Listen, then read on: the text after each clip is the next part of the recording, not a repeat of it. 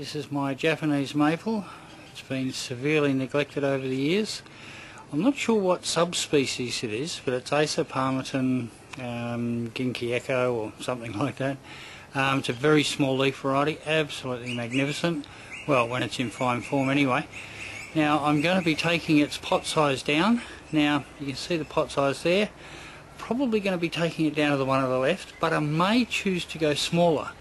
What I'm going to do first off is I'm actually going to reduce the size of the tree itself. It's just too big. Now I'm hoping you can see it clearly. The wall behind it's fairly bright, so I'll come in a little bit closer. But if we look at the top part of the tree, I'm going to try and get in there. I'm going to be taking it down to about this area here. Hopefully that makes it a little bit clearer. So you can see, if we look at the stem, we've got the thickness of the main trunk, forks off, and obviously it tapers down. So as it goes up, we've got to reduce the height of this thing. So if I step back, and effectively, if I put my finger in, I'm going to try and show you where, I'm going to try and take it down to around there.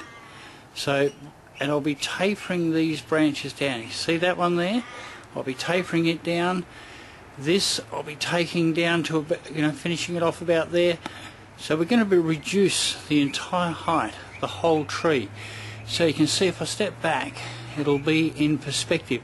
At the moment it's fine, it looks okay, but I just think by just honing down, it'll really make such a huge difference for it.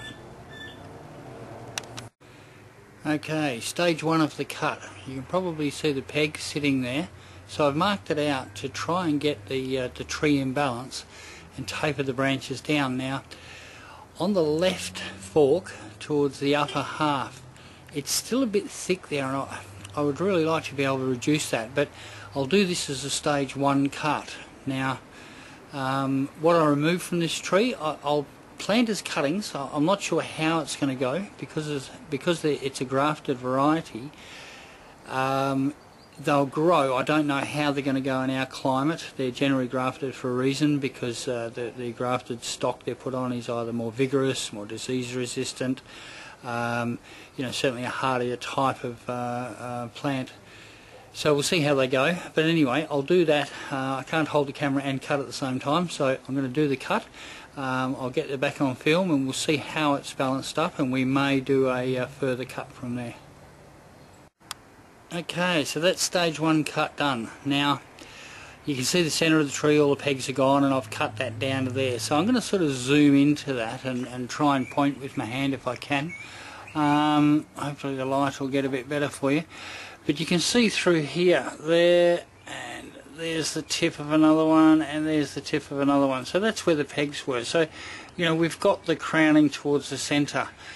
Now over here you can see the pegs. I haven't removed that, and this is the part that worries me, because that's a very thick stem there, and I want to reduce it down. But if I just change angle, to reduce down so that that becomes the leader, I mean that's a pretty thick branch. Oh, there's my wife in the background. She's stretched out on a couch. Can you see her resting there? Anyway, so you can see the thickness of that coming through to there, and that will become the main leader. That's a pretty big jump.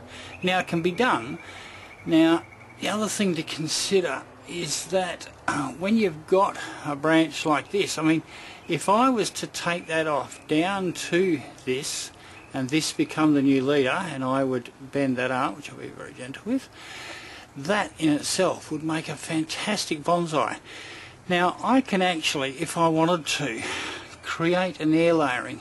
So basically cincture it there, that's where I'd cut it, but I would put a cut in there, put some soil around that with some peat moss, glad wrap, and leave it for probably 8 to 12 weeks or so. That would form its own root system, and then I would cut it there. Now I'd actually do the cincture above it so I could cut underneath it, but that means that it would form its own root system before I took it off. So as a cutting it would definitely take, and it would take quicker. I am not prepared to wait, so I'm just going to go ahead with the cut. So I think I'm going to get pretty bold and make that cut. So basically in here, this is all going to be removed. Now To do that, that's fine, but then we've got this branch over here. Well, it's too thick in comparison to the height of that, so I'm going to reduce that one down to that height as well. And then on the right hand side you'll see there's all this conglomeration right here of branching. Now I'm going to trim that down probably, where are we? It's a bit hard for you to see in there, isn't it? Can you see that nice cluster of branches there? Well, if I move up there and you can see that tapering down, that will make a beautiful taper. So I'm going to get pretty radical. Now, moving in here, you can see where I've made that cut. Now it's quite obvious, but you've only just seen that now.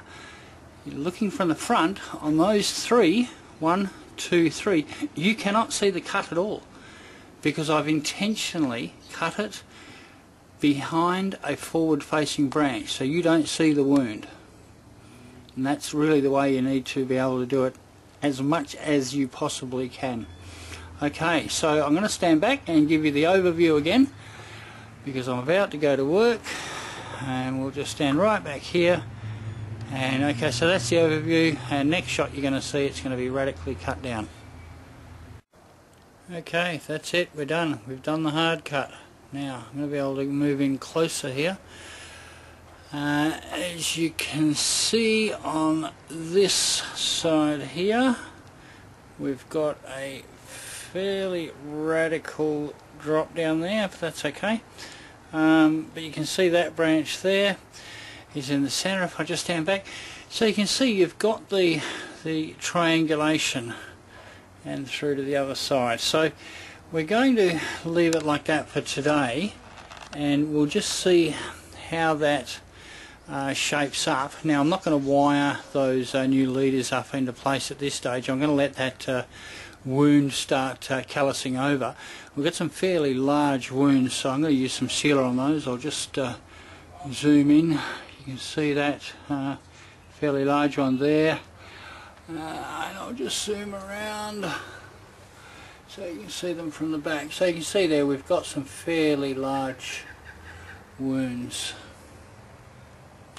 So we'll seal those up. I'm going to go ahead, because we're in autumn now, nearly winter, so I'm actually going to go ahead and reduce the soil mass and move it into that smaller pot, and we'll just sit on that through winter until spring, and then we'll wire it up and get back to some good work on it.